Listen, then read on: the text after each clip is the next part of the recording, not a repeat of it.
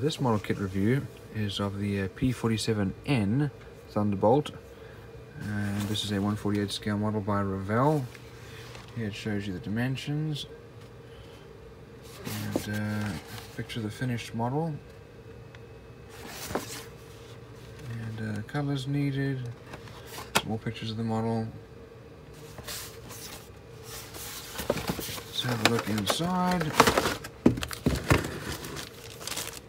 First of all, we have our canopy, which has actually got some flashing on it. Let's have a look at our screws.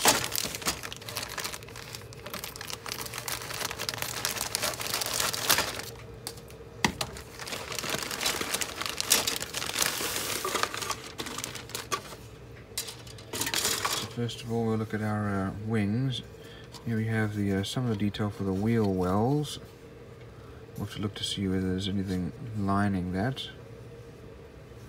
The wings are actually fairly well molded with recessed lines as well as rivet lines. You can see the discharge chambers for the gun here. It's fairly well molded. And the same thing with the fuselage. Fair amount of surface detail here. And don't see much in the way of flashing or mold lines. Here's our stabilizer, engine cowl, and our radial engine. Looks like we're going to have multiple parts to this radial engine. We do also have a pilot figure, and we have what looks like our landing gear, wheels with a fair amount of detail. This is nice when they mold the inside of the cockpit. That's some nice detail there.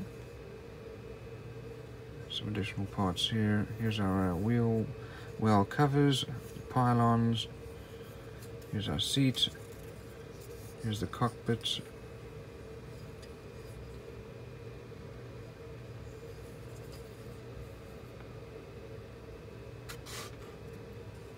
Let's have a look at this sprue here. Here's our instrument panel, that's what we're looking for.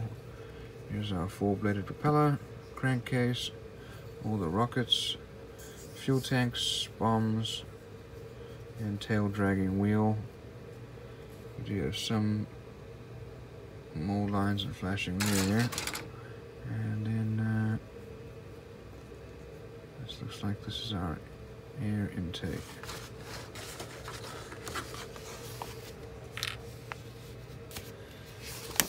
So we'll look at our instructions and our decal sheet here. Here's the decal sheet. These are some really good quality decals, lots of detail. Here's our instrument panel. Even give you the different colors for the lights and all your paint those on. All these extra little details make for a very good kit.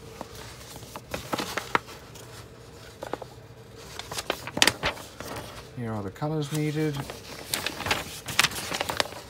And you start off with the fuselage, and there's a bomber version and a rocket version. We'll put the looks like this is going to be the cockpit together, and our pilot.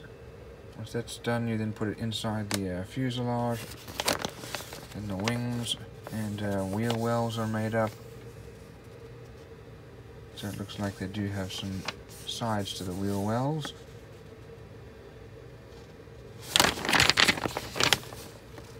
And we put the landing gear and guns on. Fuselage then goes on the wings. Stabilizer goes on with the tail wheel. We start to put the engine together. And let's put onto the body. Put our engine cowl on there. And the wheel well covers and wheels. Then this is for the rockets. And then there's bombs. And you can do fuel tanks or bombs. Take your pick. Propeller goes on, some additional parts, and then the canopy. And it opens and close. Here is one version. This is the Ace in the Day. And then this is one from the National Guard. So here's the other side. Let's see the top and bottom. So this looks like actually a very detailed, well molded kit, which is a little unusual for Revell. It's one of their newer molds.